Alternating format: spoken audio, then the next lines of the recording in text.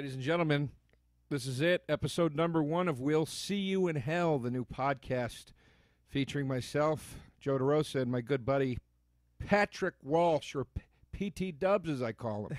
Hi, everybody. How are you? We're here under the FANGORIA Network. We're going to be offering commentary on horror movies that you can watch along with, or if you're so inclined, just listen in your car. And we're going to try to make it entertaining for those listeners as well. I like that we're giving the listeners options. Yeah. Well, you know, in this internet age, Joe, you have to. You know, Pat, I've read that people want entertainment their way. They want it a la carte, Joe. It's not like when you and I were kids and there was one channel and you had to watch what Papa Government told you to. And he's not talking about the government. That's what he called his dad. Yeah. Today we're going to watch Children of the Corn, which Pat has never seen, which made me think, I don't know if this will be a recurring theme or not throughout the show. Pat is certainly a horror fan. I'm a huge horror fan. I think I've seen a little bit more than he has. I was wondering if there would sort of be this theme where I'm showing you a movie you haven't seen before. It doesn't have to be that, but you know. We can do it however we want, but I certainly, of the genres, the one I've seen the least of would definitely be horror, sci-fi, because it's just never, I'm a pussy. You're frightened of it. At least as a child, I was always obsessed with comedy and other things, and horror was always off limits to me. But you are a cinephile, I'd go as far as to say. 1,000,000%. And Yeah. I've seen most things, but like when you get into like these considered classics, your Children of the Corn and all that kind of stuff, I've never seen it. Oh, well, that's okay. I like that this might be a budding theme here. We're discovering it on the first episode. Yeah. I've read it. I've read all the Stephen King books. So you read Children of the Corn? At some point I must have, yeah, because I read all his books. Well, I must have and I read it are two different statements, Pat. I don't remember it, but let's start it off. And this is where the podcast is going to get a little tricky, but we're going to basically count down. We're going to start it, hit pause. Right. And then when we're all on the same page, 1, 2, 3, boom, and then we all go on together if you're watching at home. Yeah, well, I'll tell you what we're going to do here is what I want you to do is I want you to pause. Not yet. Hold on. When I count to 3, I want you to pause. I mean, now these are the hiccups of a podcast, Pat. We had it all set up here, and then the Apple TV just chose to go back to the menu screen. Why did that happen? You talk to Steve Jobs.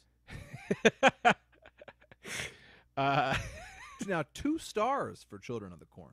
2 stars is what they're giving it. I got to tell you, I don't think it's a great movie.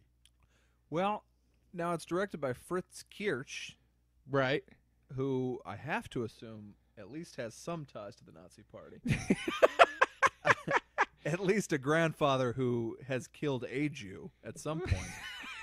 Fritz Kiersch? Jesus. I don't know if that's slander or no, not. Sorry. If you're listening, Fritz, I'm sure you're a great guy who loves all races.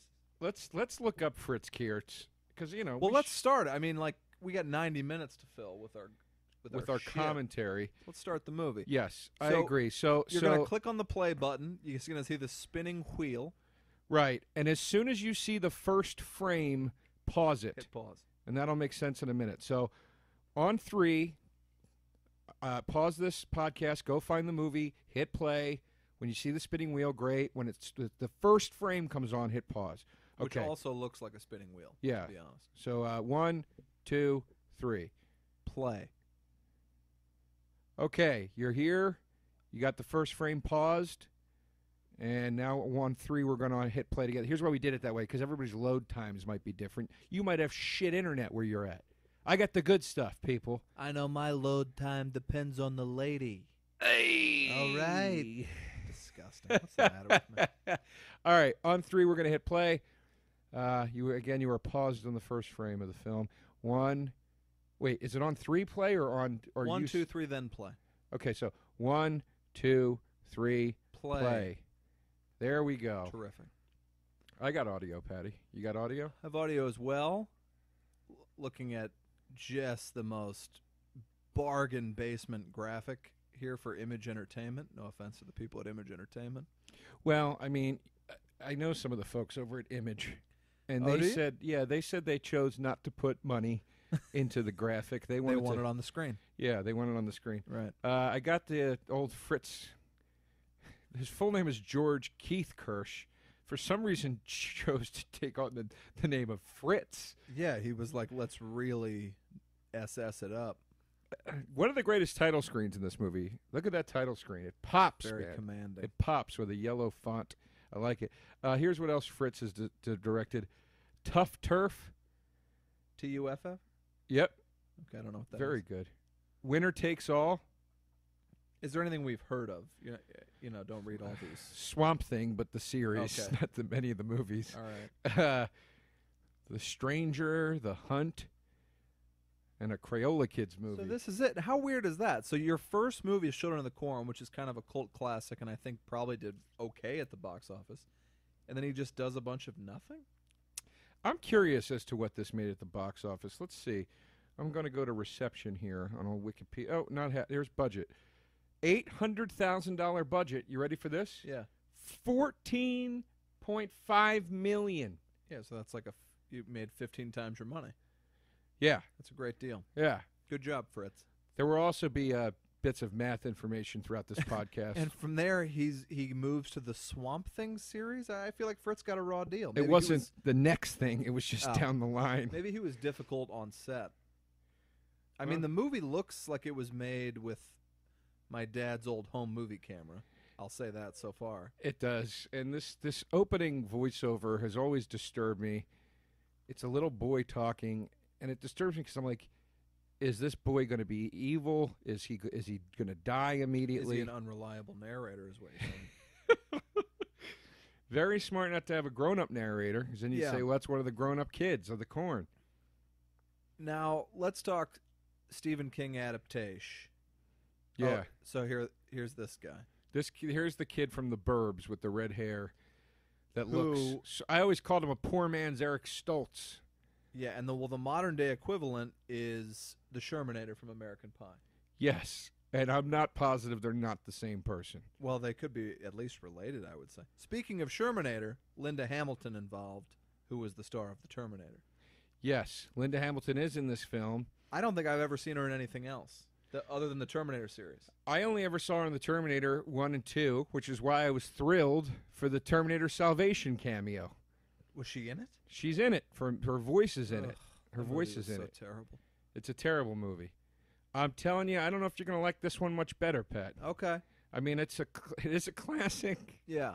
This scene's great. Now we're in a diner. Things are being zoomed in on slowly. Okay. Things are being dumped secretly into drinks. So something bad's about to happen Those here. corn shakers look mighty suspicious. Here we go. Look at this schmuck. Doesn't know what's about to happen to him. Look at this guy. Here we go. And the kids are all just standing around the perimeter of the dining room, staring ominously at all the grown-ups. Nobody seems to notice No one anything's cares. happening. No. This kid. But now, did the kid control that woman putting the powder in the coffee? I guess No. we'll find out. He's just He's overseeing They're it. grabbing their throats. People are obviously choking now. Right, Poisoning right. is happening. And look at this lady.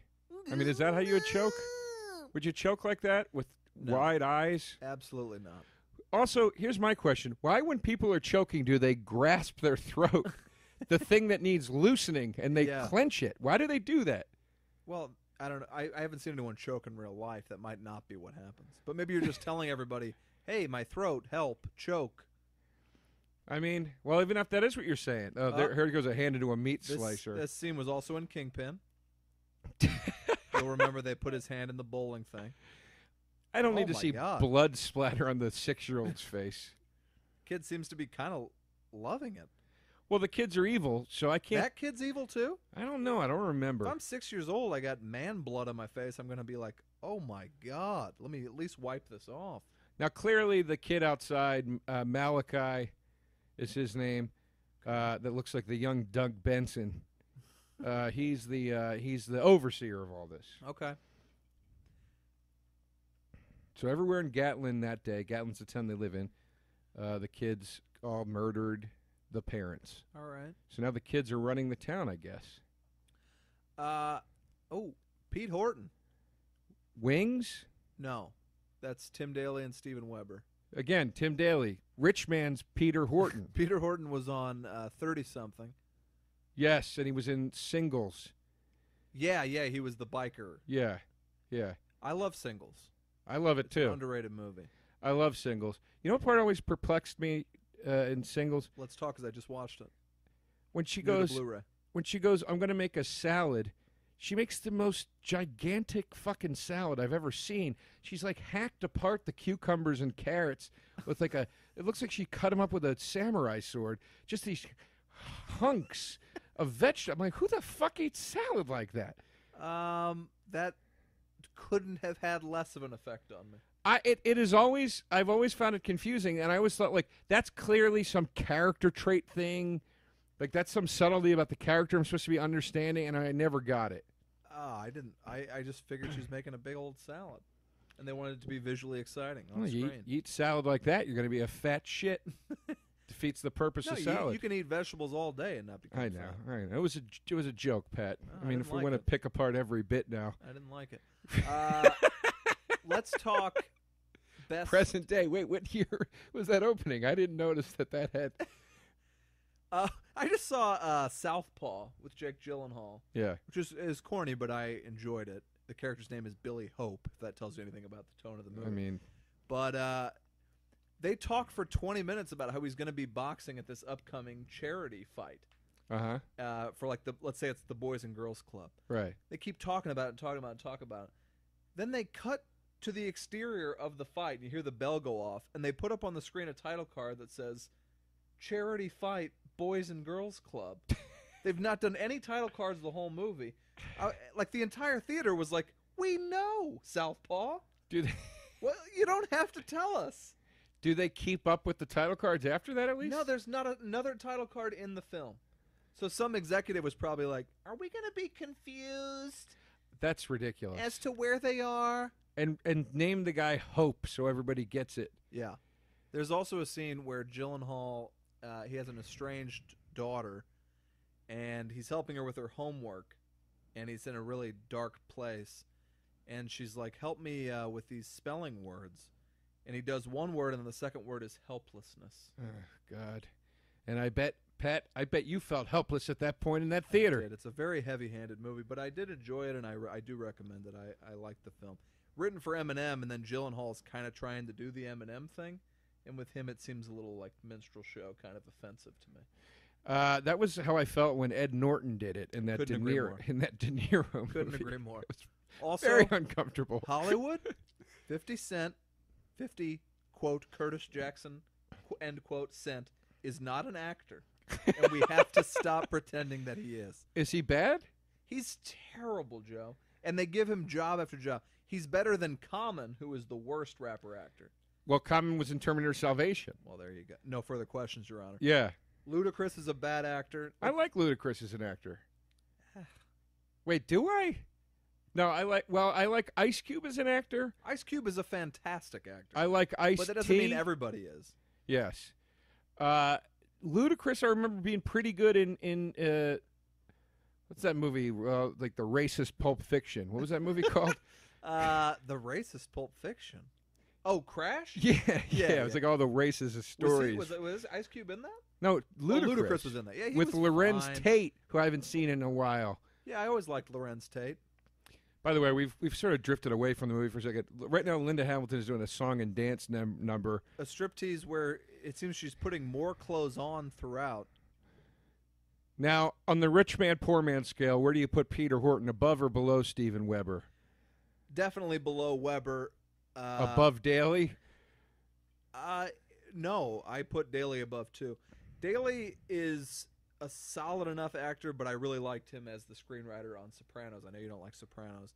And Weber, I think, is a very funny, likable dude. I didn't see him in The Shining for TV. I wouldn't watch that. I mean, I don't understand. Stephen King prefers the Steven Weber Shining to the Nicholson Shining. I know. I don't understand. I tried watching it because Stephen King said he preferred it. Yeah. And, you know, his whole argument was it was more true to the book, which, okay, that's fine. Right. You could be mad at Kubrick for ruining your book. I've got no problem with that. You can say I hate the Kubrick version of the film. Yeah. I got no problem with that.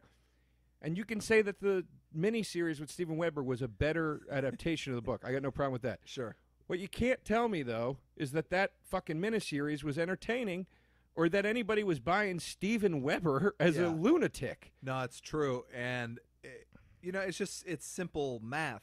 Steven Weber compared to Jack Nicholson.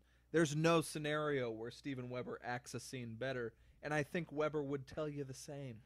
I don't know. I met Weber once. Pretty pleased with himself. Sure, I met Weber as well. Weber, nice enough, but Weber guested on a sitcom I wrote for, and I don't know if he had glanced at the script. I don't know if he had touched a script. Yeah, and it was in front of an audience, and it got a little tense. No offense to Steven Weber, who I do like. I find him very funny, handsome man. Did the fat guy on Wing? Let me tell you this. Now, you were on Better Call Saul. I'm going to go ahead and butter your bread a little bit. The fat guy in Better Call Saul who, spoiler alert, dies at the end of the season, has the heart attack. That guy was great, and he's also on a HBO show called Getting On or Getting By, the medical show. That guy looks identical to the fat guy from Wings, but they can't be the same man because they're 25 years apart. Who's the fat guy from Wings? The fat guy with the mustache from Wings. Did he ever act again? Well, I can look it up. Crystal Bernard on Wings. Did she ever act again? By the way, real quick, how much does this kid look like a young Paul Rudd? Well, it is a young Paul Rudd, is it not? I don't think so. I'm going to look it up. Hold on. Did you see Ant-Man? No. I liked Ant-Man. I love Paul Rudd. I like comic book movies. I don't want to see Ant-Man. It's pretty entertaining. Marvel is turning everything into a comedy now. Like Age of Ultron was like Expendables level one-liners. Oh, I didn't see Age of Ultron, but I think all those superhero movies, like Terminator Salvation is a perfect example. You have to have some humor because these movies are ridiculous. Terminator 2 is a funny movie.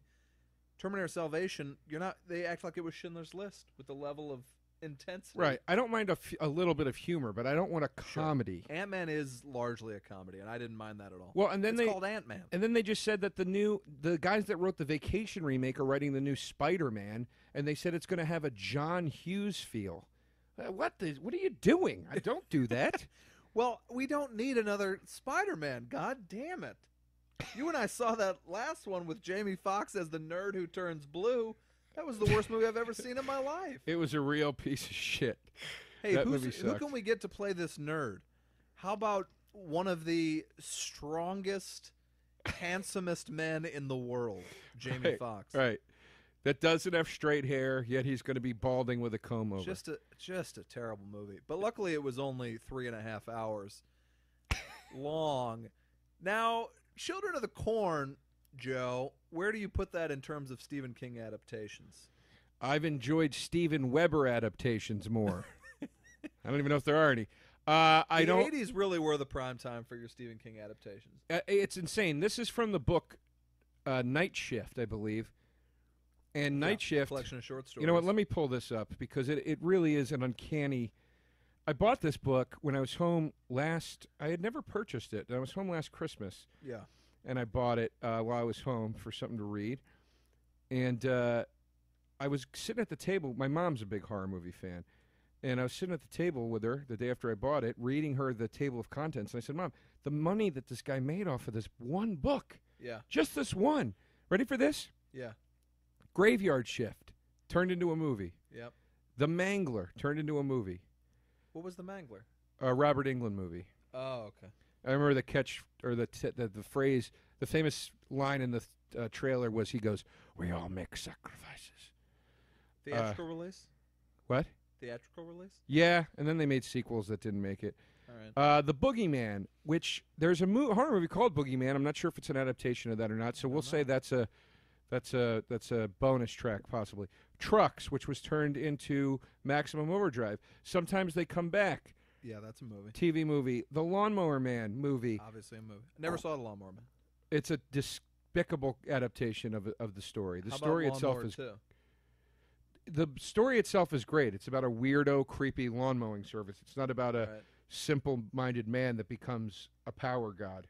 Well, from age 10 to 20, I mowed lawns easily 20 a week at 20 a pop, bringing me a nice little chunk of change each week. Always an entrepreneur, Under Patty. the name The Lawnmower Man. Really? And that might have been what got me the business, because I was kind of like, wink, wink, but I never saw the film. It's not good. Okay. Not one of Pierce Brosnan's shining moments. Right. Quitters Inc. Not familiar. and The Ledge, which are both short stories that appeared in the film Cat's Eye, one of my favorite Stephen King adaptations. Yeah, you and I watched Cat's Eye. Yeah. Children of the Corn, and He also gets a piece of the 12 sequels to Children of the Corn. oh yeah, let's go to those actually. But I mean, I can't. It's the amount of money. Oh wait, okay. Well, Stephen King, I would wager, is a billionaire, right? He'd have to be. I mean, he's got to be, unless. Oh, and Battleground also was turned into an episode of Nightmares and Dreamscapes. Battleground's the best episode of that. Oh, they hit that mannequin. They just hit the young Paul Rudd with a car. I'm going to look up Paul Rudd and see if he was ever in Children of the Corn. I mean, it's uncanny how much that looks like him. It wasn't him, though. You sure? Yeah. But what's your favorite Stephen King adaptation? Well, we've talked about this. I go back and forth, but, I think you'd said Misery last time, and I think Misery... For me, it's Misery. Misery probably is the best. That's a perfect movie. But it's a thriller, not a horror. Yeah, but, I mean, I have it in my horror movie section. Yeah. Of DVDs. I don't put it over, I don't put it in the dramas. It's just a perfect movie. You should go sometimes onto Wikipedia or IMDb or whatever and look up all the actors who they wanted to get before landing on James Caan. Because it's every actor in Hollywood. Who else did they want? All your big De Niro, Pacino, Hoffman, Nicholson, et cetera, et cetera. You look uncomfortable. Are you comfortable the way you're I'm sitting? Fine. Okay. I mean, I'm always uncomfortable, but I'm fine. Okay, good. They wanted Nicholson. They wanted Pacino? Beatty, Pacino, De Niro, basically every actor that was around before landing on Caan. I think Caan's really good in it, but I could definitely see any of the other people. I could not picture anyone other than Kathy Bates playing that role. No. Now, they're doing a Broadway musical of Misery with Bruce Willis and Laurie Metcalf. Is it a comedy? I assume it's a dark comedy, like I consider Misery a dark comedy, but I'd like to see it, even though it sounds like it's probably terrible. Though? Oh, that I don't know. Everything doesn't need music added to it on Broadway. I disagree. There's a lot of great straight plays up there. Sure, but people don't go see them. It doesn't put asses in the seats. I mean, look, all I heard about was that one that Chris Rock was in. Everybody was going to see that thing. What was that? I couldn't tell you if my life depended on it right now. Pootie Tang, the musical? I mean, Bradley Cooper did The Elephant Man. Was that a musical? No. Oh, all right. No. John Merrick, not known for his song and dance abilities. And you love The Mist, I remember you saying. Yes, I was struggling. I was like, I can't remember what I said when we talked about this. The Mist is way up there. The Mist is awesome. It's a contender for number one. I'll probably give number one to Misery and number two to The Mist. The Mist, the fact that a major studio allowed a movie with that ending to be released blows my mind. I love it. I've never heard an angrier group of people leaving a theater. I saw it with my parents, and we all loved it, and my mom was visibly shaken by the ending. Yeah. She was upset. Well, let's not say what it is. I bet a lot of people have not seen The Mist, and I think that's a shame. Yeah, it was an amazing movie, and I love that guy. What's his name? The guy that played Tommy Jane. Yeah, Tom Jane. I'm fine with him. Tom Jane. Now I'll call Tom, and this is not an insult to Tom Jane. Big fan. I call him the poor man's Aaron Eckhart. He certainly is. Although Aaron Eckhart does nothing for me at all. I love Aaron Eckhart. I loved him in the Company of Men. Everything else, I'm like, all right. I love him. I love Tom Jane and everything. Okay. Aaron Eckhart just has a higher profile. So. All right, that's fine. After all, he was I Frankenstein. Did you see that? No. Oh, okay. That's good. I don't like those movies. Like that was like that when they made Van Helsing with Hugh Jackman. I don't like those like horror adventure movies. Yeah. Well, now they're rebooting all the old classic Universals. Which yeah. They did Wolfman 3 years ago. Nobody cared. They're going to redo. Well, it was terrible. They fucked it up. I swear to God, I think Benicio del Toro is an amazing actor. You watch that movie. I'm like, he didn't want to be there. Yeah, he's like mailing it in a way where I'm like, I don't like he's not capable of being this bad unless it's on purpose. What I find interesting about Benicio del Toro is if there's ever a movie with any element of drugs, Benicio del Toro is like contractually required to be in it, and I find that a little weird. Well, what? I mean, he's in Traffic. He's in 21 Grams. There's an upcoming movie from the guy who did Prisoners, which is a fucking awesome movie that looks like Traffic, and Del Toro's in that. Okay. It's just like, why does every epic drug movie get sent to him? That Oliver Stone movie, Savages. Del Toro was in that thing. He is? I didn't see that. Sure. Yeah. He was in an episode of Miami Vice. Guarantee you there was some drug business on that. Definitely drug paraphernalia in that. Well, how was Savages? I really like Savages, but it's just hot trash. It's really trash. In what way? It's almost like an exploitation movie. Like, it's a lot of like just nudity and people chewing the scenery and Travolta hamming it up, and it was fun. It really was fun, but it's just trash. All right. I never saw it. Stone lost me a few years ago. Yeah, I'll always see what he comes out with, but he's clearly lost his mind. Wait, what's his new movie? The Snowden one, right? Yeah. With who's Snowden? Eisenberg? No, isn't it like? Wait, is it? No, isn't it like Matt Damon? No. Isn't Matt Damon Snowden? I'm probably not right, but I'm closer than Matt Damon. Oh, you know who's playing him is Kyra Sedgwick. Star of Singles, which brings us back to Pete Horde. I loved her in Singles. As far as like dream women in movies, for me, Sedgwick is number one. And also, I'm going to go Holly Hunter in Raising Arizona. No, I love a Holly Hunter, but I don't. That's not a dream woman to me. I love in that movie. I mean, I really do. I love the accent too. Broadcast news. Yeah, broadcast news. I see that to me is more dream woman Holly Hunter. The movie opens with her sobbing uncontrollably on a bed, and that was like, yeah, dream woman. And you got Albert Brooks. Joseph Gordon-Levitt is playing JGL Snowden. Good for him. I like him. You also got Melissa Leo in there, big fan. Tom Wilkinson, big fan. Nicolas Cage making his theatrical comeback. What's he going to be? He is playing. It's unlisted. Okay. So maybe Barack Obama. I'm going to tell you, it bothers me so much how Nicolas Cage is like a big joke now, because he was growing up my favorite actor and remains one of my favorite actors, and I'll still see what he comes out with.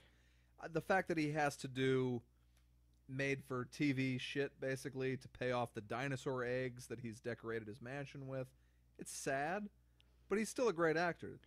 Well, that's Bad Lieutenant, Port of Call, New Orleans. He was amazing in that. I contest that it rivals the original. Of course it does. I mean, it's a masterpiece in my mind. I watched Honeymoon in Vegas the other day. That's a perfect romantic comedy, and he is so funny in that it's almost unbelievable how funny he is. Like when he explodes and screams at people in that movie, I had to pause it every time. And then Raising Arizona, of course, is as good as movies get, for me, personally. Matchstick Men's one of my favorite pieces of his work. I fucking love Matchstick Men. I mean, it's him, Sam Rockwell, and The Rock. The Rock's not in Matchstick Men. Oh, the movie The Rock. The movie The Rock stars Nicolas Cage, and also that's how I refer to Sam Rockwell, as The Rock. I was going to say Dream Woman. What the fuck's the girl's name in Matchstick Men? And she's in Drag Me to Hell. Oh, you're talking about Alison Lohman? Yes. Okay. When she shows up at the end and you realize she's like a grown-up. Yeah. And she's like that sexy like hustler. I think she's a lesbian. No, she's married with a kid. I looked it up. Is she? Yeah, I'll look up like women that have only been in a few movies like that I think are hot, like, and be like, I wonder if they're married. Got a chance at? Maybe, who knows? They show up at the Improv one night. You think maybe her star has fallen far enough that she's willing to entertain a Joe DeRosa courtship? Yeah, I mean, who knows? Yeah, okay. Stranger things have happened. Yeah, Because you read those things, you'll see a like real hot actress. You'll be like, who's she married to? It'll be like, she married Key Grip Lawrence. Sandy Bullock married a Key Grip. Yeah, so it's possible. All right. She also married that dildo with the tattoos. Yeah, and he cheated on her, right? Yeah, how do you do that? Julia Roberts married a Grip, I think. And Lyle Lovett. You know, there's a lady who's willing to explore the darker side of men. So now what's I'm going tweeting, by on the way. here? I'm tweeting, by the way, that we're recording the first step so people can send All right. questions if they like. What's going on here? Well, there's a kid dressed like Charlie Chaplin. So, like, really, at the end of this, I can't even really say I've seen the movie because we're just shooting the shit.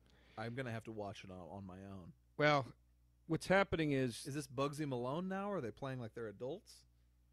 I think maybe these two children are marrying one another. I mean, they're wearing grown-up clothes for some reason. And So is this a straight-up cult thing? Like, does this go to places like kids fucking each other, or is it not that dark? No. Okay. No. It's just the basic gist of this is, did you hear him just say, I act according to his rule? I did in a highly questionable accent. Him is he who walks behind the rose. Okay. Creepy description. Sure. The Creepy Rose of title. Corn. Yeah, so they're in service to this god, and the children shall lead them, and okay. I think the basic plot is maybe we're just wiping out humanity, starting fresh. Sure. With the children, in service of this god, the corn god. Yeah. Now, I just saw a preview of Sinister 2, and I thought Sinister 1 was an excellent horror movie. Best horror movie of that year, hands down. I thought it was fantastic. And the opening scene of them like hanging, like that slow motion scene, I thought was like a perfectly shot scene. Yes. Loved it.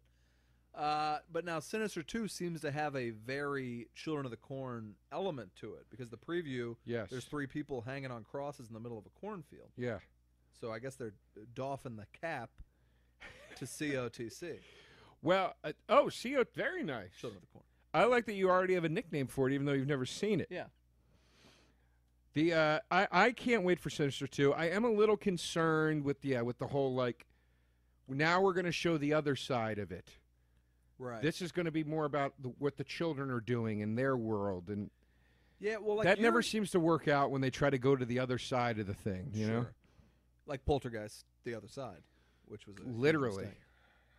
Although in the Poltergeist remake, the only part that I thought was worthwhile, because it made me so angry and depressed because it was so bad, and Poltergeist is my favorite horror movie.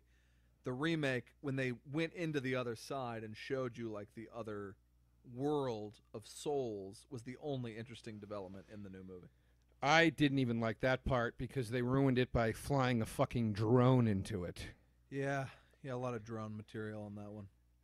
Which by the way was the setup for which was that scene where he comes in with all the merchandise and is like, even though we're broke, I bought all this stuff inexplicably. What the hell was any of that? It was just set up to be like, I got this drone now. Yeah. I mean, they couldn't have written just this thing like, don't tell your mom you're going through a tough time, kiddo. I'm going to get you this drone. And then the kid has to hide it from the mom. And then at the end, he pulls it out. I've been hiding this because Dad didn't want you to know she spent the money, but we need it now. Yeah. What was that, 20 seconds? 10 times better? Yeah. I mean, so on my top 10 movies of all time are both Poltergeist and National Lampoon's Vacation. We're in a summer now where we're going to see remakes of both. I went into Poltergeist like, all right, this isn't going to be one of your favorite movies of all time. This isn't going to be anywhere close to that. I lowered my expectations to their bare minimum, and I was let down. And I'm hoping Vacation doesn't do the same. It looks like it might be kind of funny. I don't know. You're nuts. You're literally nuts. I am maybe building my hopes up a little bit. Now, here's what I'll say. I went into Poltergeist only with moderate expectations because you told me it was bad. When I heard it was being made, I was thrilled. I thought the trailer looked great. Sam Rockwell, arguably my favorite actor out there right now. Oh, wow. Yeah, I love him, but yeah, for sure. So I had very high hopes. I was unfortunately let down, and it wasn't that great. To me, it was like being kicked in the throat.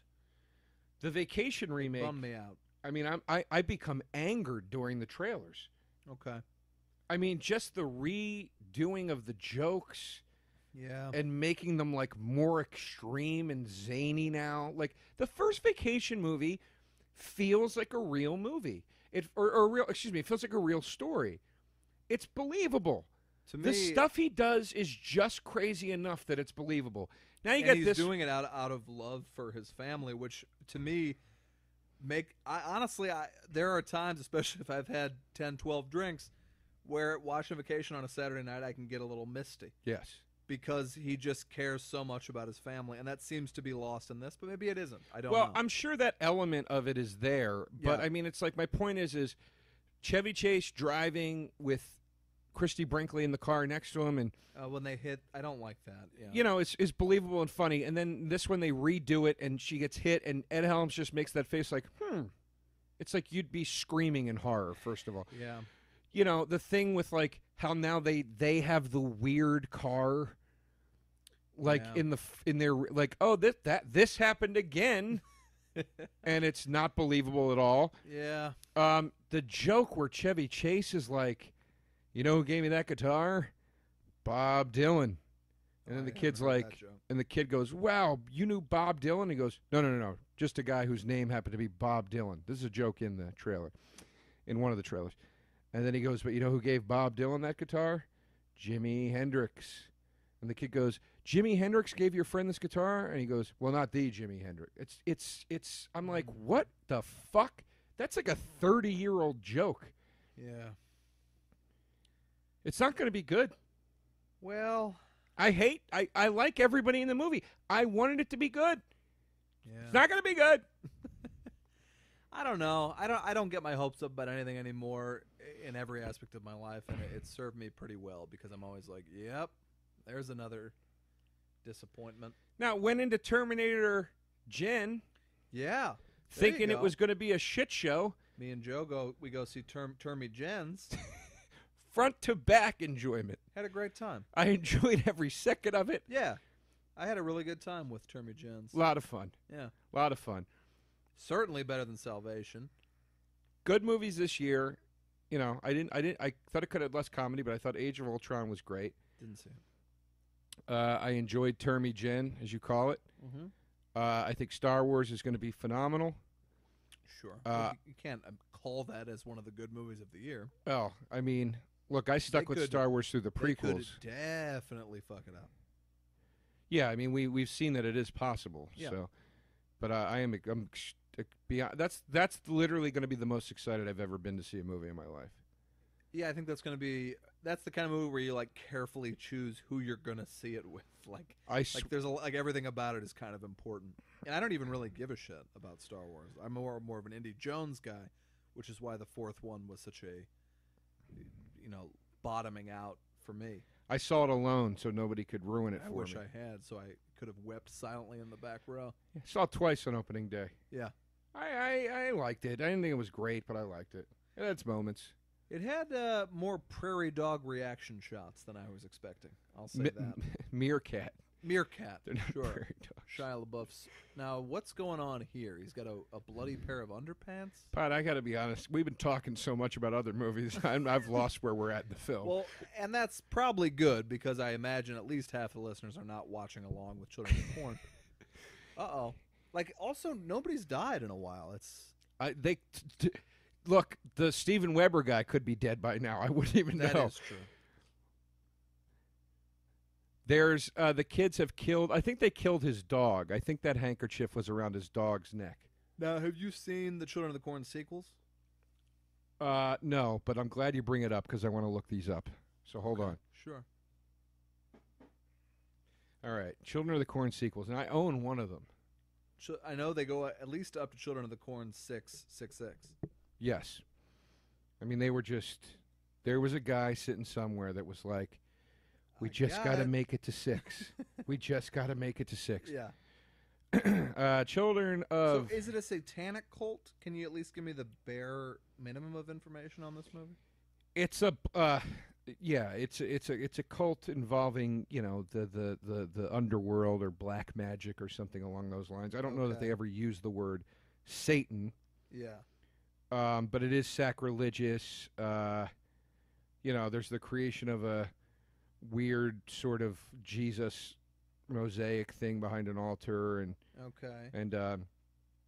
as you can hear right now, the choir's chanting. Anytime there's choirs chanting, it's a little hellish, right? Yeah.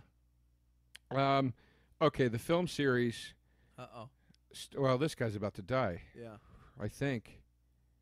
Yeah, I don't think. And then they cut. The old mechanic wins this, I don't think. They cut away. Wouldn't it be great if he came out holding a kid's head? Where are they driving, by the way? Like this, I'm not watching the movie really, but like they've been driving a very long time for this to be a movie. Poor Linda Hamilton spent her entire movie career in cars driving away from people. Yeah, it's not fair. She never. You know what other movie involves a lot of driving through cornfields is Jeepers Creepers. Terrible film. Let me tell you this. I like Jeepers Creepers a lot, and I like Jeepers Creepers 2 a lot. I'm going to ruin Jeepers Creepers for you. I'm going to tell you this. Both movies were directed by a convicted pedophile. I know that. So that ruins it right there. The man directed The Funhouse. Francis Ford Coppola produced it. I know. And they were like, hey, he molested a kid on the set of this movie.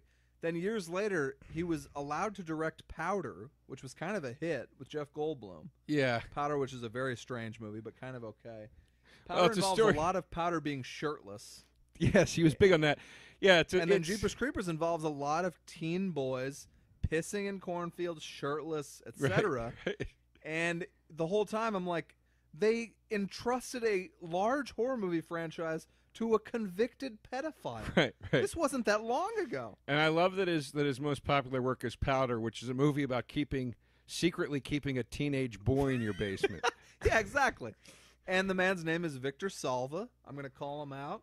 Victor Salva, we all know you molested that boy.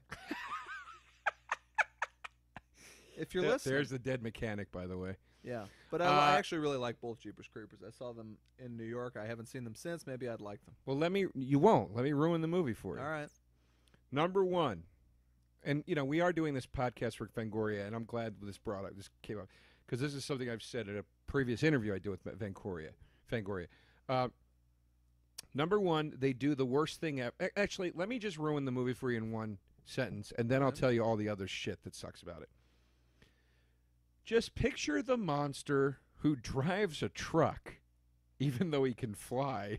It's like a big sort of dragonfly bug-looking thing, yeah, right? Okay. Yeah, just picture the monster who's driving the pickup truck, even though he has the ability of flight. Fine. Having to go to the Getty station to fill up his truck, which he has to do at some point. Yeah. It didn't have any shape-shifting powers? Movie ruined. Did it have any shape-shifting powers? No. Okay. That monster has to go to a Sunoco and say, I had 10 on 3. What pump was I at? 3. Now, what if he had a debit card and he could pay without engaging? Did it look like a town where they had pay at the pump? Didn't to me. Well, I haven't engaged with a gas station attendant in 10 years. Well, that movie came out about 10 years ago. Yeah, you're probably right. He who walks behind the rose. Maybe it had a full tank when he took the truck. It's his truck. He owns it. He lives in a house. Oh, He's got like a house he lives in.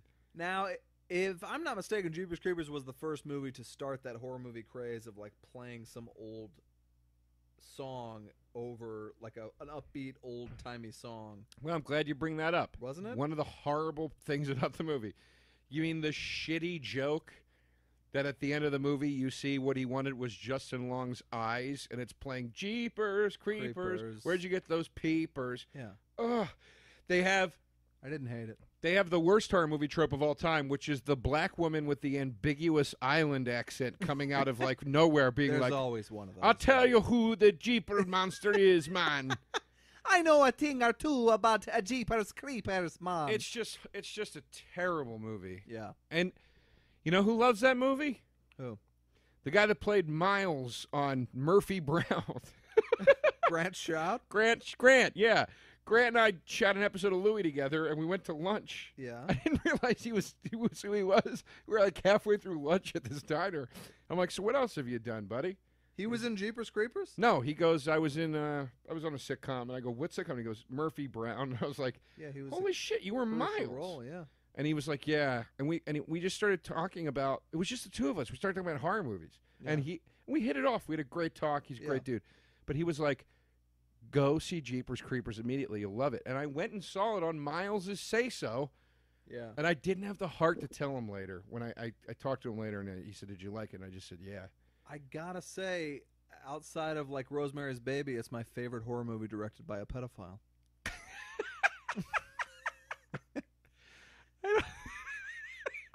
You know? Oh, boy. Jesus Christ. Wow. Yeah, no, I know. So these two are just driving. That's the movie? Yeah. That's, all right. It's Linda Hamilton. That's what she used to do. She never aged. She looks exactly the same age in like Terminator 2. Why doesn't she still get work? Is it because she has a bit of a masculine face, if you'll forgive me? Well, I don't think that's what it is, because I think she doesn't. It's because I'm thinking of her jacked up in Terminator 2. But I think her sort of rugged, slightly masculine quality is what makes a lot of men attracted to her. A lot of guys like a girl like that, you know? Closeted? No, come on now. Well, she's wearing the shorts are terrible. She's wearing like calf-length khaki shorts. Yeah, I mean she's dressed identical to Peter Horton. Yeah.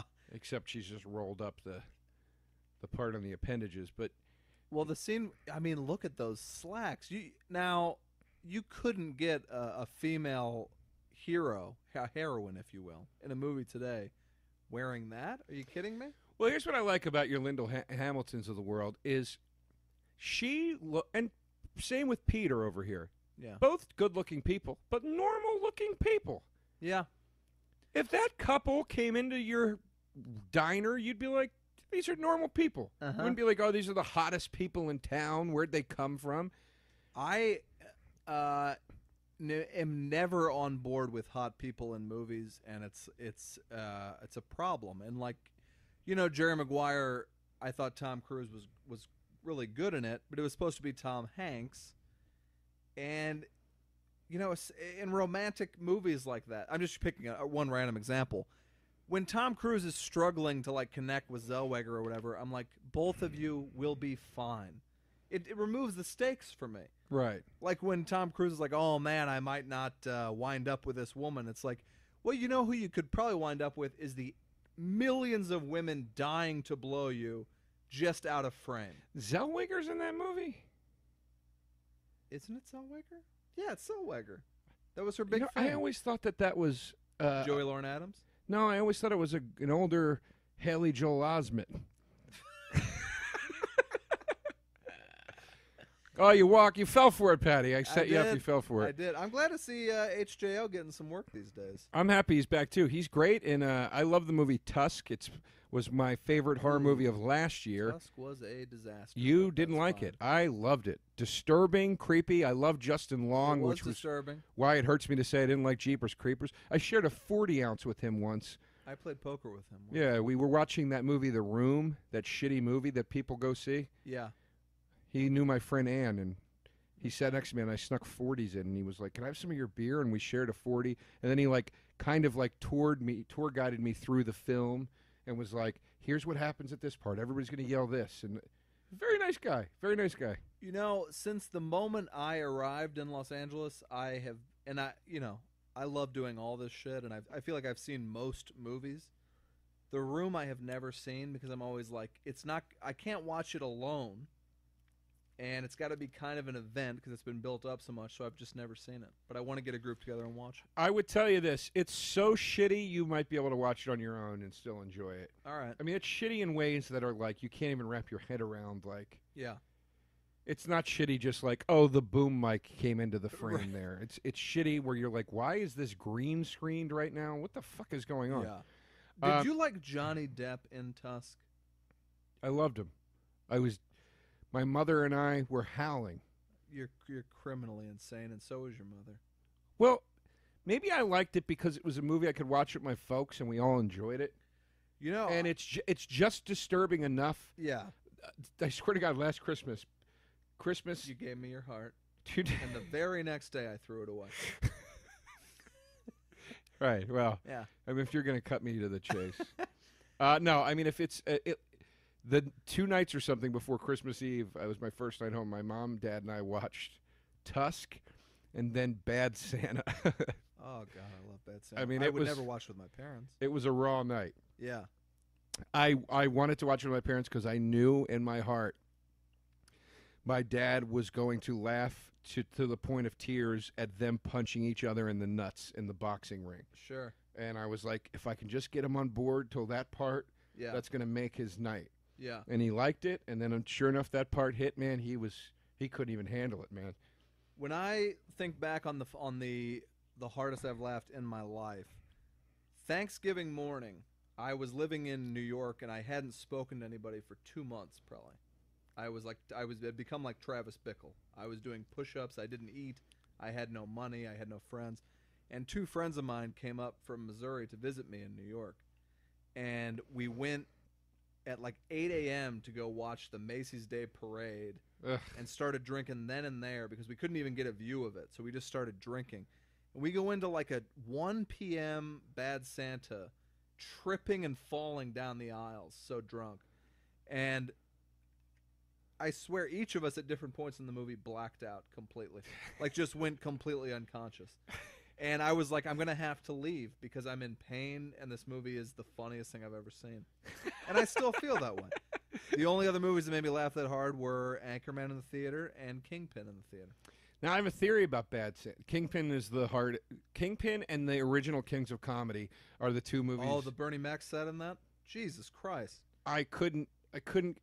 And then and Steve Harvey doing the Titanic band Kool and the Gang, unplugging the guitars on the Titanic. Yeah, I mean, I was that. fucking crying laughing. Yeah. That's so rare and such a beautiful thing to happen. But Kingpin, like in the slow motion comb over scenes at the end or whatever, I was like, I am going to have to see this at a different time. I'm going to have to collect myself and come back. Because I was rolling onto the floor like an animal. And I don't even laugh very much. I'm a very even-keeled person. But once in a while, something will hit me, and I'm like, I don't know that I'm going to survive this. That's how my dad gets. That's how he got during that nut-punching scene in Bad Santa. The part in Kingpin, I remember going to see it so high with my friends. Oh, what a dream. We were so high, and I had not seen marijuana when I went to see Kingpin. We were so high, and we were like, let's just go see this Kingpin movie. Like, maybe it'll be funny. Like, nobody thought it was going to be funny because it was like the weirdest cast, and it was about bowling. Like, well, do you know it was written for Chris Farley playing Randy Quaid? Yes. And then he died. Yeah. It was written for Michael Keaton playing Woody Harrelson. And Jim Carrey in the Bill Murray role. I mean... And then it got delayed so long that we got this cast. And if you had told me, hey, we got 3 of your favorite actors of all time, Farley, Carrey, Keaton, and now we're doing... To me, at that time, I would have been like, that's the ultimate poor man's version. Right. I kind of like Woody Harrelson. I kind of like Randy Quaid. And, of course, Bill Murray is the best. Right. But I was like, this isn't going to be great. And it blew me away. Yeah, it was in that weird interim period for Bill Murray where the last thing he'd done was like The Man Who Knew Too Little. Yeah, and the Elephant movie, Larger Than Life. He was in a bad spot. And Space Jam. Yeah. So for me, Bill Murray has never been funnier than in Kingpin. He deserved an Oscar nomination. And apparently, he every day would read the script, rip it up, and throw it on the floor. And every line in the movie, every word of the movie, from what I've heard, was made up. When he goes running out of the potato bar, and he does that like hop on one foot and trips and falls or whatever, Jesus Christ! Like he's so funny in that movie that everything he says is like mind blowing. We were in line for the movie, again high as hell, and I turned to my friend and I go, why are we seeing this, man? This isn't going to be good. And even following Dumb and Dumber, were you a Dumb and Dumber fan? I didn't know it was the same guys. And I will confess this. I didn't like Dumb and Dumber that much. Oof. I think it's funny. But when I saw it, I kind of equated it to like Dirty Work, like one of those movies. I was like, it's funny, but I don't love it. Like when I came out, Dumb and Dumber.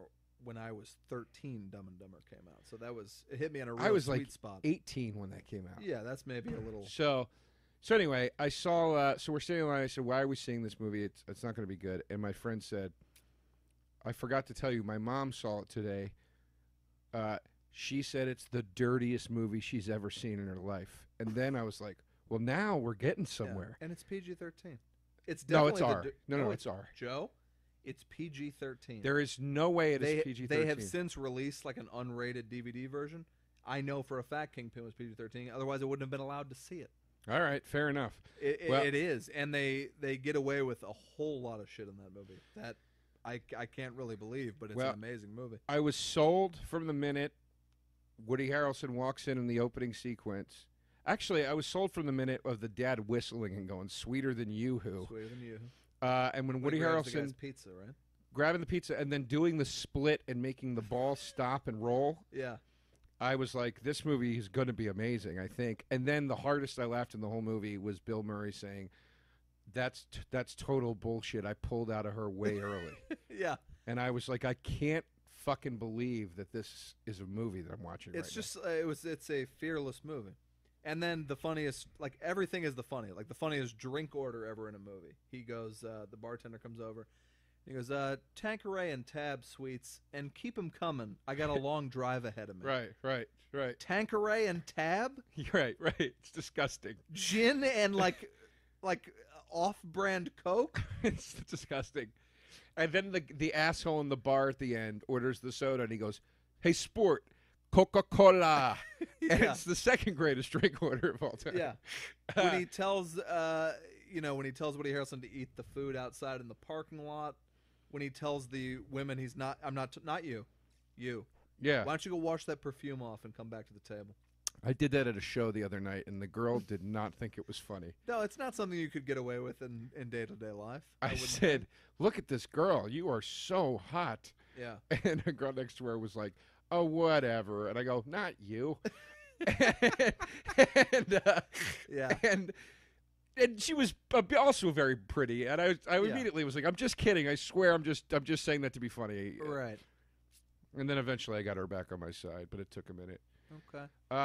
Back to Children of the Corn. Horton's wearing some Seinfeld jeans. He's walking through a crosswalk. There's a scythe in play. Yes. And this whole town does look like the movie that the whole opening, the movie Kingpin takes place in. It really does. Scranton, PA. I'm from not far from there. That's also where the Office series takes place. The quality of this movie, like I believe that it was made for under $1 million. It looks terrible, doesn't it? I mean, I don't think it looks terrible. I mean, it's from 1982 or something. So I think it's like 84. But if you compare this to the Terminator, even, which was released in the same year, Terminator looks not great. If you watch a non-remastered version of it, you know, you just kind of get that first like DVD release of it. Yeah, it doesn't look fantastic, and you know the special effects are a lot more obvious than you recall. Sure, but it's of course it's a little better than this. I have a bit of a slight gas thing there, Pat. I'm sorry. Jesus Christ. All right. Well, sorry. Look at that Jesus picture. That's scary. Yeah. For those of you that don't have the visual, it's Jesus with a blue face and big black eyes. That's very creepy. The kids did it to the picture of Jesus. Do Horton and Hamilton return, or are they killed, or what? I can't remember, man. I've only seen this. Oh, no. In the sequels, no. The sequels are, as far as I know, unrelated. Do the sequels have anybody in them? Like sometimes in a horror movie franchise, it's like the whatever that one Texas Chainsaw Massacre where they have McConaughey and Zellweger in it. Not that I know of. These were all direct to video because that's how long ago they came out. Yeah. I mean, oh, look at this. Charlize Theron's in part 3. I'm sorry. No shit. Didn't know that. She takes the old top off. I mean, she wasn't against it for many years. The early horror movies are a great way to find your big stars. Look at this. Nude. Children of the Corn 4, Naomi Watts and Karen Black. No shit. I bet they do get naked in them. I mean, Charlize is naked throughout Devil's Advocate, and just a really special way. Oh, I said the guy's name wrong. I got my characters mixed up. The Doug Benson kid is in Malachi. He's Isaac. Okay. Because he comes back in Children of the Corn 666. Okay. And that was same actor? Yeah, same actor who had gone away. Very interesting. His name is John Franklin. Uh-huh. He's 56 now. But he He has Wait, how can that be? because he has a growth hormone deficiency. Sorry, John. Yeah, but he's almost 5 feet tall, and but very interesting guy. Left acting, and went and became like an English teacher. Okay.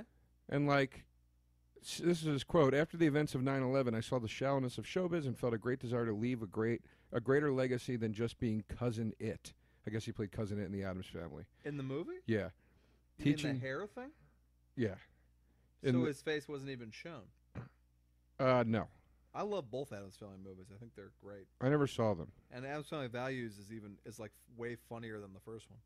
And I think he's married to a man. I think he's, if I remember correctly. Okay. I think that's the case. Good for him. Anyway. Mazel.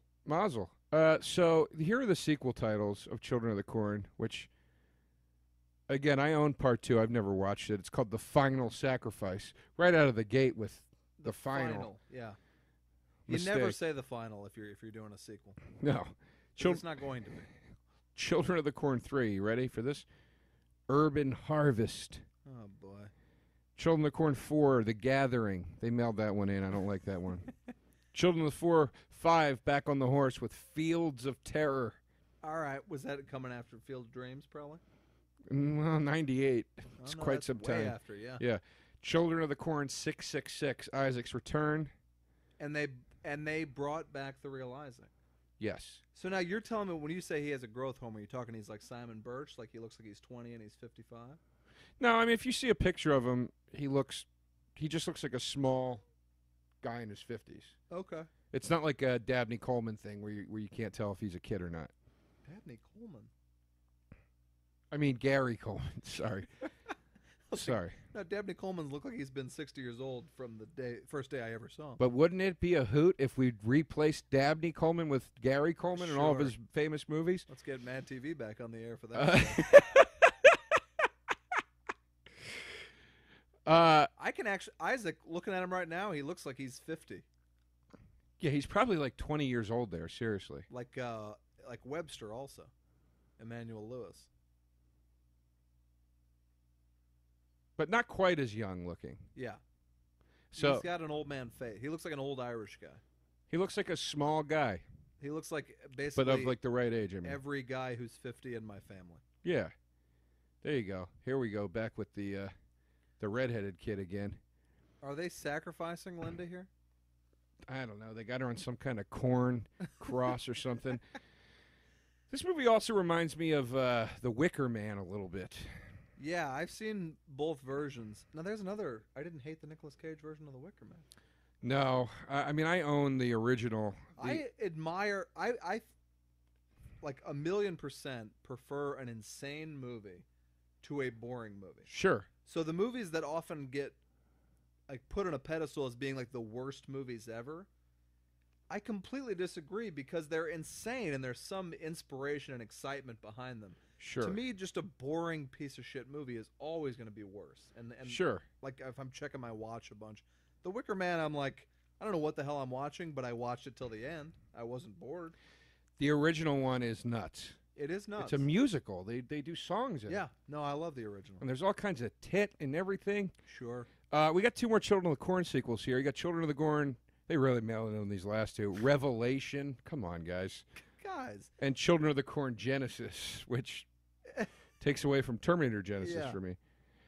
Billy Drago starred in that one. Oh, wow. Who was in Pale Rider. Oh, wait, I thought you meant the guy who played Ivan Drago.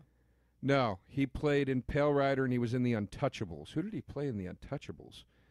I like Pale Rider, and I like The Untouchables. Oh, he's Frank Nitti in The Untouchables. Okay. Greatest scene in the whole movie. Yeah, I agree. You know, your friend died screaming like a pig. Yeah. What's that? I said, your friend. He died screaming like a stuck Irish pig. You remember that when I beat the rap. Yeah. David Mamet, Untouchables. Throws him off the roof. Did he sound anything like that? Yeah. My friend Aaron Wexler used to always say in college, Brian De Palma and David Mamet achieved the impossible task of making Kevin Costner sound tough. Yeah. He sounds like a hard ass when he does that. Yeah. Yeah, absolutely. Yeah, it's great. I love the Cos. Maybe I shouldn't call him that. I don't want him to get mixed up with Cosby. Wait, you're saying Costner, sure. Yeah, I call him Yeah, the I Cos. always like Costner. You know, like I love him. he's just like he shows up. You know what you're gonna get. You know what his best movie is to me? An underrated movie for all you listeners out there is a Clint Eastwood movie called A Perfect World. Okay. That Clint directed and is also starring in. It's Clint Eastwood, Kevin Costner, Laura Dern. For some reason, nobody's seen this thing. I only saw it because Mrs. Doubtfire was sold out in 1993, and I was like, God damn it, I have to see A Perfect World. So let me get this It's so straight. good. You purposefully went to see Mrs. Doubtfire? Yeah, at age 13, you're goddamn right.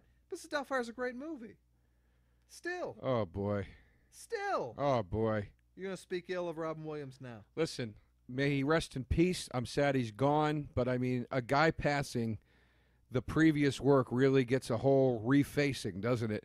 I mean, that Mrs. Doubtfire is... I love Mrs. Doubtfire. That was like one of the movies that he had to break that schmaltz mold from. It was like Mrs. Doubtfire, Really, Bicentennial Man. Joe, Bicentennial Man is an F, and I would consider it among the worst movies of all time, of movie history. I think, right. without fail, most people listening right now, at least will say Mrs. Doubtfire is a pretty entertaining movie. Hey, we missed that kid cutting his chest open. No, I saw it. I thought it was... People, back me up This here. chick's 42 years old. How is she getting passed off as a kid? She doesn't even have a growth disorder. People, She's a back me full-grown up. woman. This is a call-in show, right? You all love Mrs. Doubtfire. I'm going to tweet it and see who writes back. Speaking of which, we've got questions. Okay, good. Bicentennial Man is as bad as it gets, and Flubber might be worse. Here we go. This is... What? I love questions. What do you got? Let's see here. Somebody First said, one. I like the sound of this. I like the sound of this. Thank you, Danny35. That's at Danny Beat with 2 E's, 32. Rob Lark writes, Isaac looked like a creepy puppet. True. Malachi was a toothy ginger. True. Who was uglier? Malachi. I feel bad saying that. He's fine with it. Malachi was uglier. There's your answer, All right. Rob Lorich. At Rob Lurich. Here's from at Clive Gulch. It traumatized my wife as a child. She won't watch it now. Is it that scary? No. Yeah, I mean, it doesn't seem to be scary at all.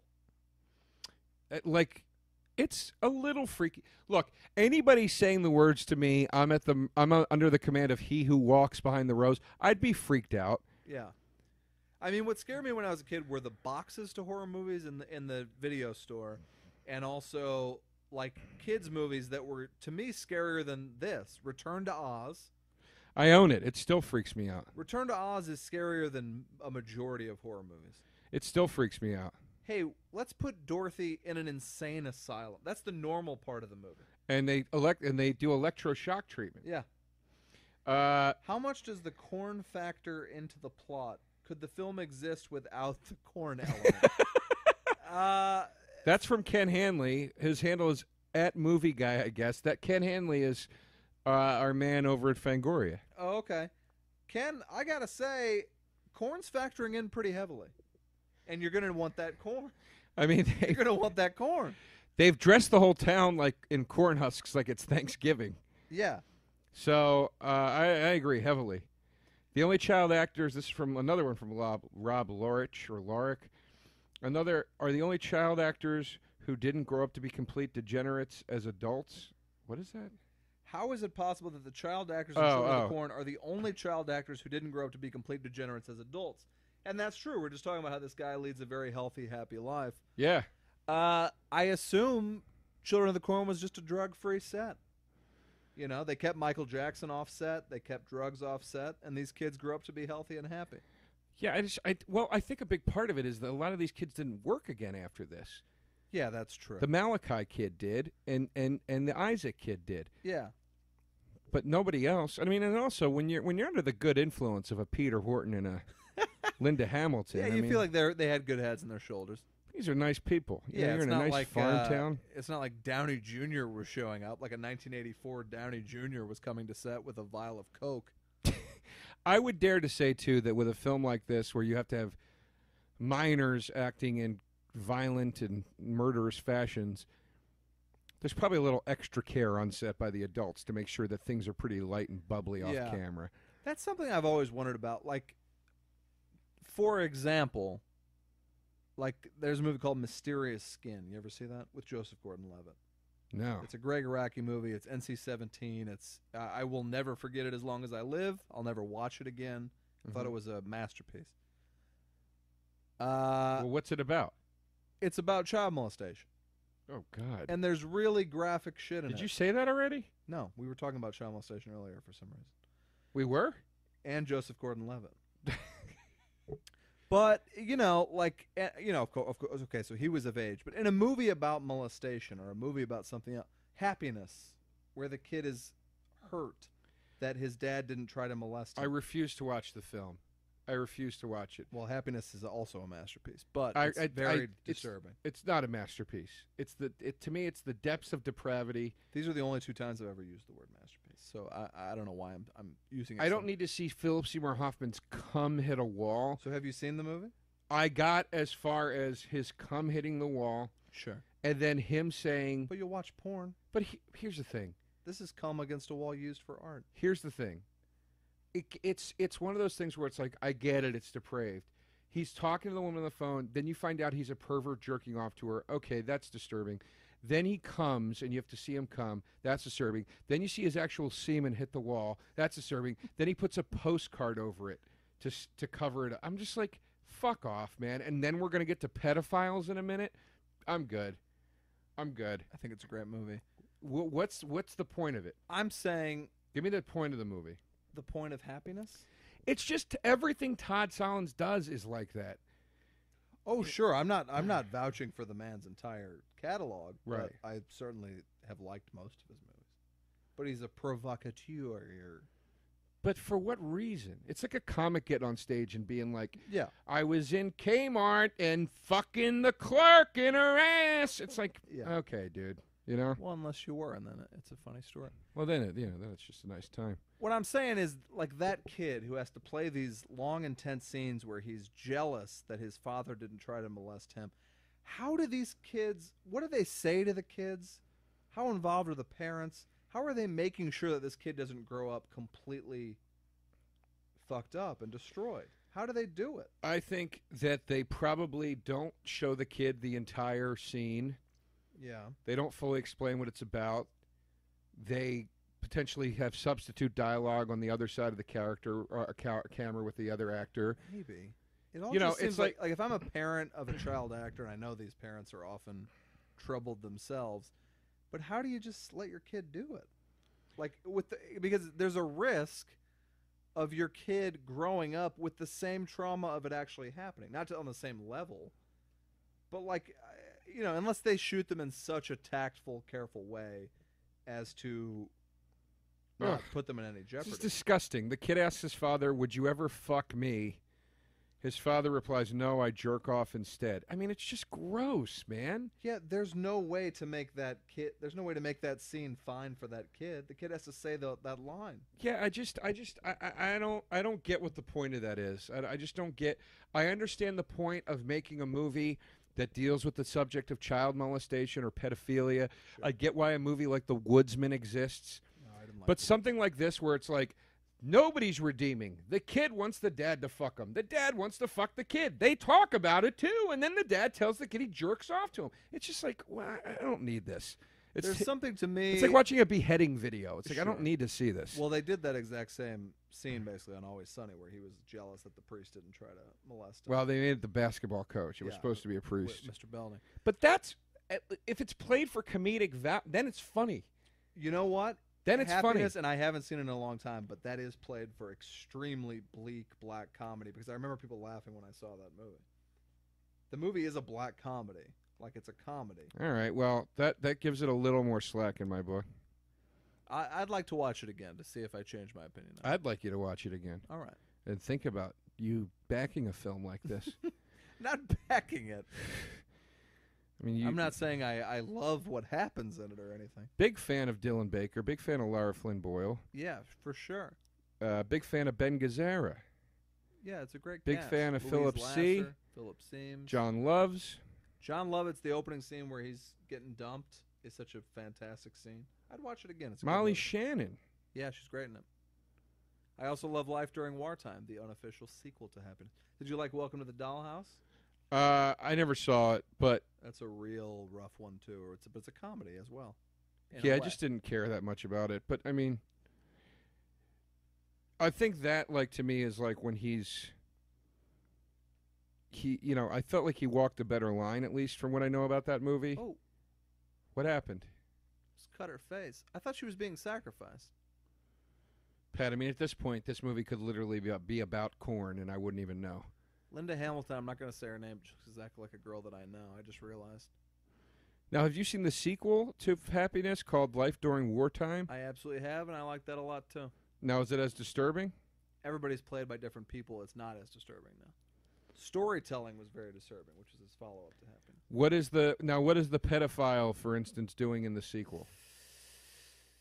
I don't really remember, and I don't know that he's in it. I don't think he's in it. What's the Philip Seymour Hoffman character doing? You're barking up the wrong tree. I'd have to watch it again.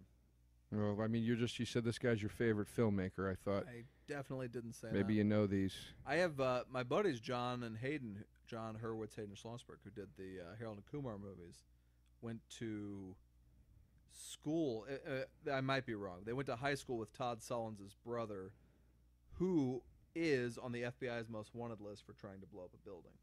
He is? I may be wrong about the details. I would make sure you're right about those details before you say something like that. So, just so you know, you might want to look it up, but I believe Todd Solondz' brother is on the FBI most wanted list for trying to blow up a building. And that he went to school with my friend. I can look that up right now. I mean, Would we're you? here. Yeah, Sure. I can. I can't.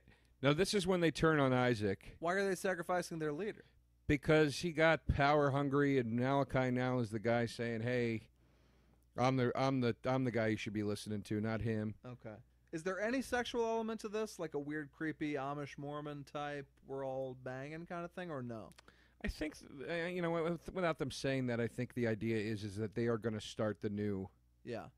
race. How, with everything being rebooted, how have they not remade Children of the Corn? Are they remaking Children of the Corn? Because they keep making these fucking sequels. There was a remake on Sci-Fi, which I would like to see. I think this is a very remakeable film. You know, it's not a lot of special effects. Yeah. It's very character driven. Pet Sematary is due for a remake too, and that was a great adaptation as I well. love Pet Sematary. I think they are actually remaking it, or they've been talking about it for a while. It's time. I'm ready. I also love the It adaptation, and I can't wait for the remake. I lost a year of my life to the CBS miniseries. I couldn't go to the show. I couldn't take a shower. Scared the shit out of me. I couldn't do anything with my life. We all float down here. Yeah, it scared the shit out of me. Now, I was so excited because they had the True Detective guy, the guy who directed season 1, doing the It remake. And I was like, we're in great hands. This is going to be fantastic. Right. Now, he walked off due to creative differences, and they have the guy who did Mama, which is like an average at best horror movie. Yeah, I didn't care for Mama. So it's not going to be good. I didn't care for Mama. The kid playing the clown looks pretty freaky. No, it's the kid from We're the Millers. It is? Do you see We're the Millers? Yeah. We're the Millers is an all-right comedy, but like that kid should not be playing the clown unless he'd had an amazing audition and they're going in a different way. Wait, it's that same kid? It's the kid whose like dick gets bit and blows up and all that. Yeah. Well, I got to say, oh yeah, that is him. I didn't realize that. That shouldn't be the clown. He kind of looks like a young Tim Curry to me. That's why I kind of was happy about it. I just feel like they could have done much better. I don't know. And unless the kid's an amazing actor, well, I shouldn't write him he's off. also young. It's like, why is Pennywise the Clown 21? Yeah, I don't get that either. That's kind of stupid. Also, will they do that the spider shit at the end of this that destroyed the miniseries? How does the book end? I don't remember, and I read it when I was about 10 years old, and I don't remember. You read that book and you weren't scared? The book is way scarier than the movie. The book is scary. For me, it's hard to get scared by a book, but for some reason the movies always take me in a different place. Man, Jesus. Holy shit, that was scary. How much did that scare you? For those of you at home, my dog just opened the door to the office and walked in. But the dog wasn't visible, so it just looked like a door opening. And I thought a person's coming into the room. It was honestly very scary. Here comes he who walks behind the rose. As you can see, there was clearly a budgetary restraint here. Well, they're using the Tremors bit with the ground going up. We just watched Tremors a few weeks ago. Tremors is one of my favorite horror movies. You seemed oddly unimpressed by it. I wasn't unimpressed. I liked it, but I like Tremors in the same way I like Flatliners or The Lost Boys. You know, it's a fun movie. It's not scary. Sure. It's just a fun movie. A big part of it is when you see things, oh my God, this is the worst special effects I've ever seen. That is bad. Oh my like an God, aha that's video. terrible. Listen to his scream. Listen to Isaac scream. Did you hear that?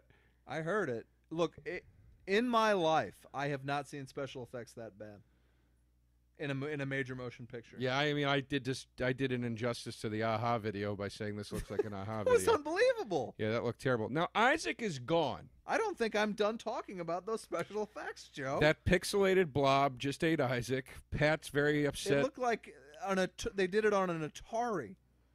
Yeah, it looked bad. Why don't these other kids look evil? A couple of them look evil, I guess. Now here goes Peter giving the kids a speech, and he's telling them that they're on the wrong track now. Is there no sexual element to this cult?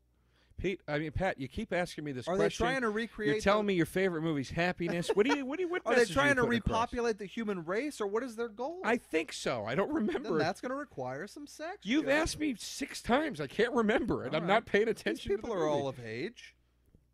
They're not supposed to be, though. There's children of the corn. Look at that guy. The guy looks He's like Frankenstein. 33 years old. Uh-oh. Now Malachi just tackled Peter Horton for giving a speech about how they shouldn't be listening. And then beat him with an ear of corn? Now here is the plot of Children of the Corn 666. This is how Isaac comes back. You ready? Yep. Because he just was eaten by a pixelated Atari blob. He's gone. Honestly, the worst I've ever seen special effects. Hannah, the firstborn child of the original Gatlin cult. So, yes, they had sex, Patty. You happy? We found out now. Thank God. Visits the town of Gatlin to find her real mother. On the way, she picks up a street preacher by the name of Zachariah whose car broke down. He tells her about her name and then vanishes. After crashing into a cornfield, a lady sheriff... I love that it's described that way. Lady Sheriff. A lady sheriff. That's a good title for like a Kristen Wiig movie. Lady Sheriff. Melissa McCarthy. Yeah. Finds her, takes Hannah to a hospital in town. Once there, she finds out Isaac was not killed by he who walks behind the roads, but instead went into a coma. Okay. That's not true at all. We just saw him evaporate into flames. Yeah. Did you hear that? Ooh, there is Isaac. Okay, he's not dead. What? Now, Isaac has... That might have scared me as a kid. A very deep voice, and he has now been possessed. By the corn devils? By the he who walks behind the rose, Pat. Who's he who walks behind the rose? The Tremors thing. Okay. Oh, my God.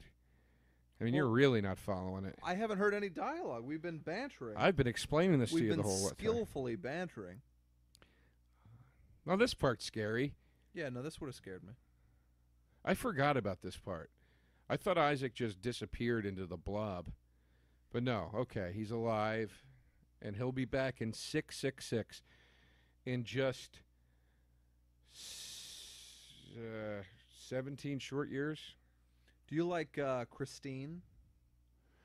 I never saw Christine. I just didn't give a shit. I was like, I don't care about a car chasing people around. It's pretty dumb, but I like the book and the movie. I like Maximum Overdrive, though, and that was Stand Cars. By Me is a great adaptation.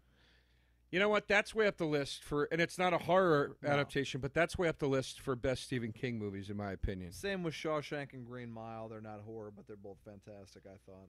Is The Green Mile good? Green Mile's great. Yeah? It really is. My mom loves it. It's overshadowed by Shawshank, which is kind of a perfect movie, but Green Mile's great. Well, and Frank Sam Darabont Rockwell's amazing in it. Frank Darabont behind all three. Yeah, The that's Mist. True. That is true. Green Mile and Shawshank. Yeah, I heard Rockwell was the bad guy, right? Yeah. No, it's a dream for character actors, that movie. There's like 8 great weirdo parts in it. You never seen Green Mile? No, I never saw it. Come over this week. We'll watch the Green Mile. All right. This kid, what is this kid from? We know this kid from something. Let me see. The kid that's going to help him solve the whole thing right now. I just realized he's a young actor that grew up to do other stuff. All right. I need just need one cut to this kid. One cut. Oh, I don't know who that is. That kid. What is that kid from? That is the kid from... God damn it. I got to look this up now. His name's Joe. How about that?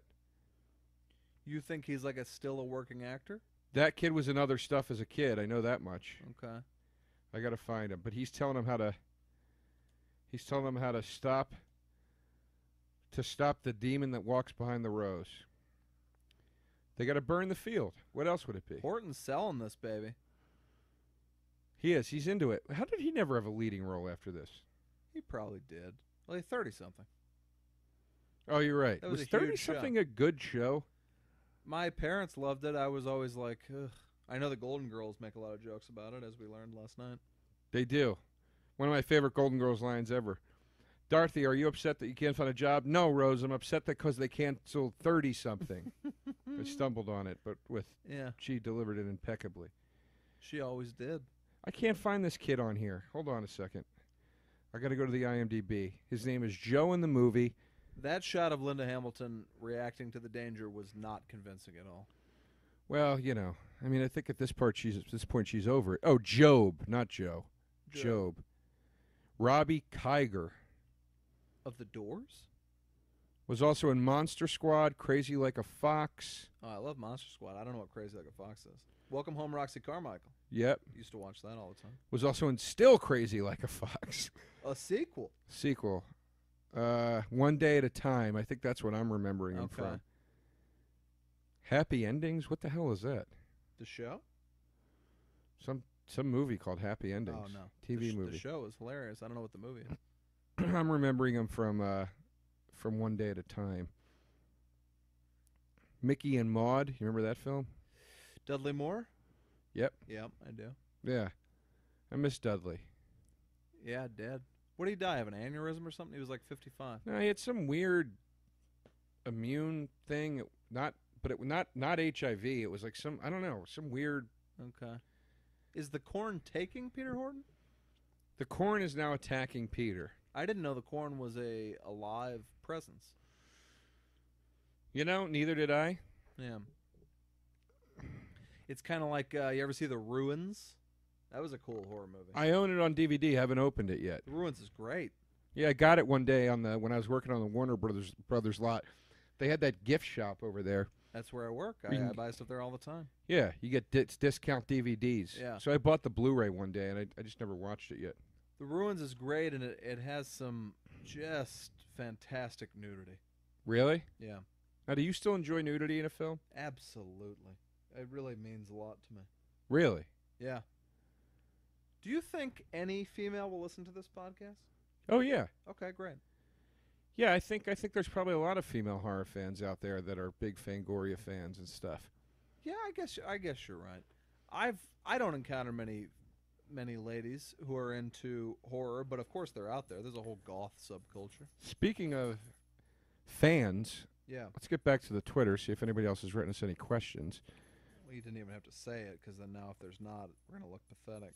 It's our first one. You know, we're just trying to reach the people. Well, no, here's a guy with a question for you. Is Patrick the guy from the Scream Queens podcast? No, I don't know what that is, but that guy's probably great. It's a podcast with a guy. Is his name Patrick Walsh? No idea. Okay. Doesn't say here. But it's a horror podcast. Here's another question. The fuck is Malachi up to these days anyway? Well, we already talked about that. Oh, not Malachi. We talked about Isaac. Let's see. Malachi's probably still acting. I would guess. I know. I bet you he's been in. Hold on. Let's see here. Children of the Corn. Again, back to the IMDb. I should just leave this open. Anybody with that, like, memorable a look is always going to have acting. Courtney roles. Gaines. Handsome man in real life. Look at that guy. Yeah, he doesn't look bad.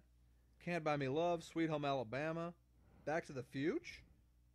What was he in Back to the Fuge? I think he's like one of like Biff's friends or something. Guns, yeah. Look at this. 8 projects on the docket.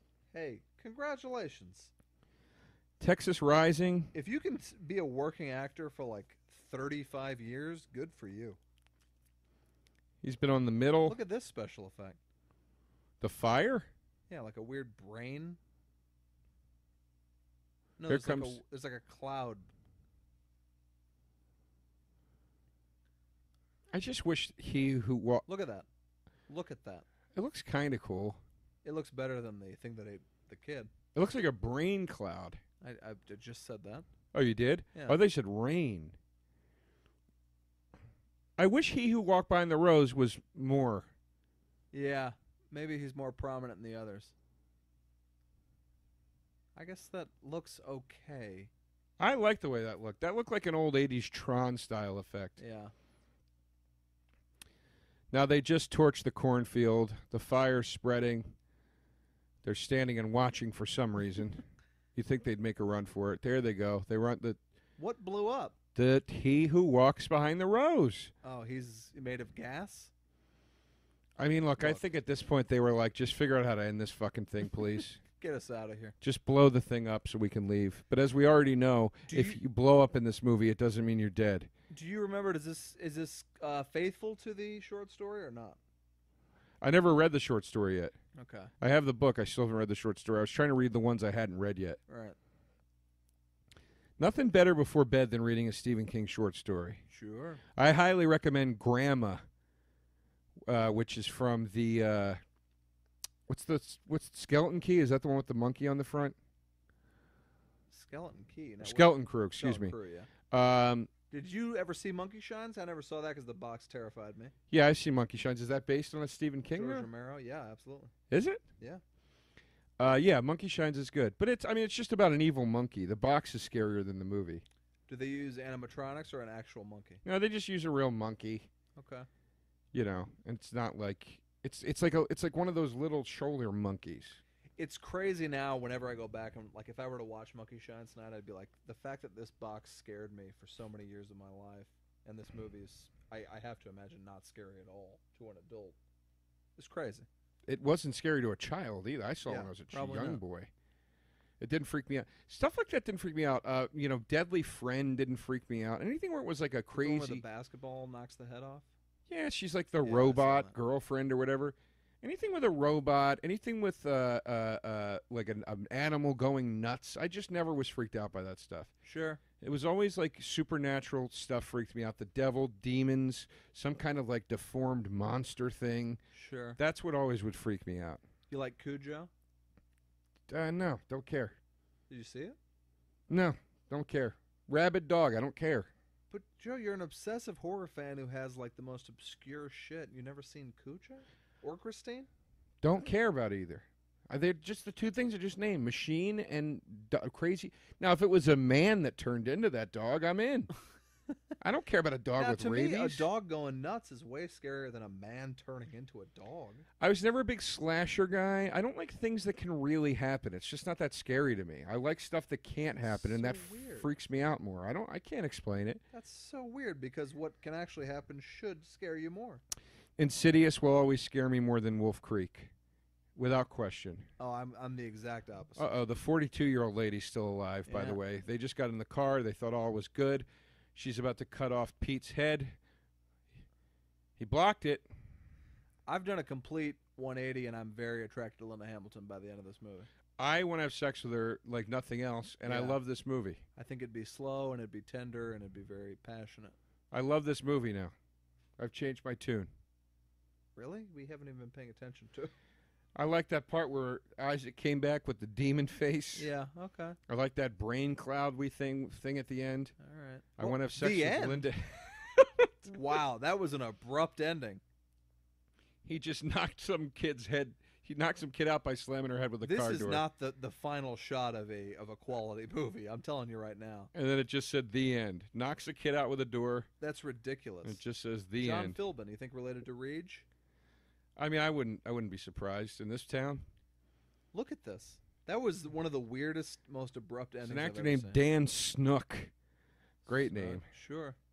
Well, we're in the credits, folks. You made it through. Children of the Corn. Here we go. First time out. I mean, I hope you guys enjoyed it. I hope you're listening to it. Hope you tell your friends. I hope about so it. too. I mean, any podcast. I'm like, I don't understand why anybody would listen to this. But they do. But people just like these things. I listen to some. I mean, a lot of it's, I think, driving to work. I go on long walks. I like to listen to a podcast here and there. Mm-hmm.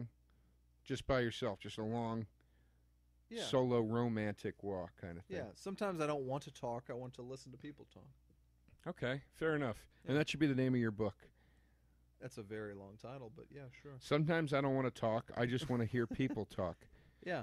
Well, folks, thanks for tuning in. This is We'll See You in Hell on the Fangoria Network. We'll be back twice a month.